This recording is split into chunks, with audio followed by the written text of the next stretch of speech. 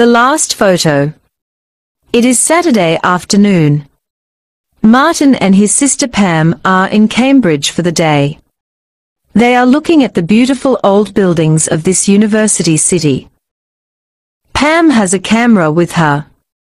She likes taking photos and sometimes they are very good.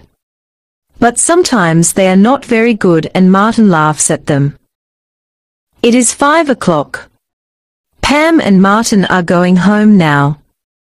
They are tired after their long day. They are in the garden near the bus station. "Let's have a last photo of you," says Pam. "Oh no, not again," says Martin. "Come on," says Pam, "it's the last one. I want to finish the film in my camera." "Oh, all right," says Martin. He stands in front of the flowers. "Look at me," says Pam and takes a photo. A man with a big rucksack on his back walks between Pam and Martin. "Oh no," says Pam, "now I've got a picture of that man, not of you, Martin." The man looks at Pam. He is angry. He goes across the road without a word.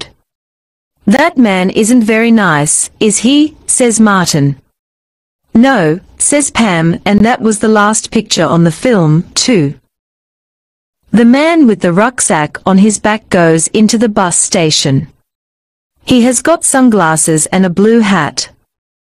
"Come on," says Martin. "Let's find our bus." They go into the bus station. "Look," says Martin. "There's that man again. He's getting into that bus. He's going to Aberdeen.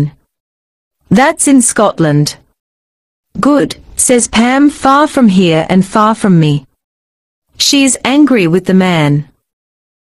3 days later, on Tuesday, Pam has got her photos from the shop. "Look at these," she says to Martin. "They are the photos of us in Cambridge." "Oh, these are all very good," says Martin. "But not this last one," says Pam. "Look, it's that man with the rucksack." In the photo, the man is in front of Martin. You cannot see Martin behind the man's rucksack. "Wait a minute," says Martin. "I know that face. It's in the newspaper." "Have you got it?" "Today's newspaper," says Pam. "Yes, it's here." "Why?" "Yes, here he is." "Look at this picture," says Martin. Pam looks at the photo in the newspaper. "Who's that?" she asks. "It says in the paper his name's Alan Rook," says Martin. "And he works in a bank in London. But on yesterday morning, no Alan Rook. The people at the bank don't know where he is. And they say he's got £100,000 with him. The police are looking for him, too." "But is that the man in my photo?" asks Pam. "He hasn't got a beard and he hasn't any hair. Look at his ears. Look at his nose," says Martin. "It's him. I know it is." Martin has an idea. He takes a pencil and starts to draw on the newspaper. "What are you doing?" asks Pam. "Look," says Martin. "I'm putting dark glasses and a 2-day beard on the man in this photo. Now I'm drawing a hat on his head. See? Now look at the 2 pictures." "You're right," says Pam, "it's him. It's Alan Rook." "Come on," says Martin. "Let's take these pictures to the police." At the police station, Pam and Martin speak to a policeman. They put Pam's photo and the newspaper on the table and they tell their story. "That's Alan Rook," says the policeman, "in Cambridge at 5 o'clock on Saturday. The big question is, where is he now? We think we know. He's in Scotland, in Aberdeen," says Pam, "or he's near there." They tell the policeman about the man and the bus to Aberdeen.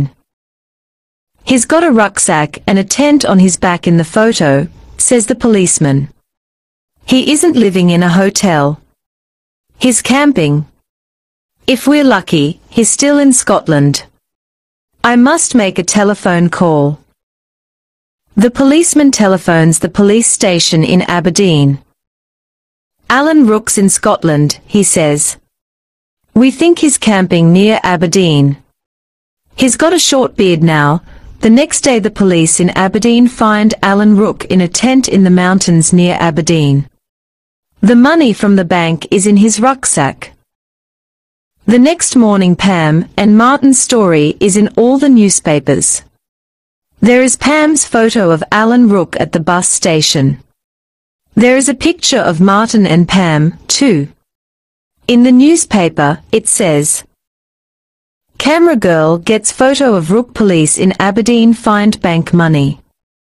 The people at the bank are very happy. They give Pam and Martin £1,000. My last photo's a good one after all, laughs Pam, now I can buy a very good new camera. The end. Hope you have enjoyed the reading.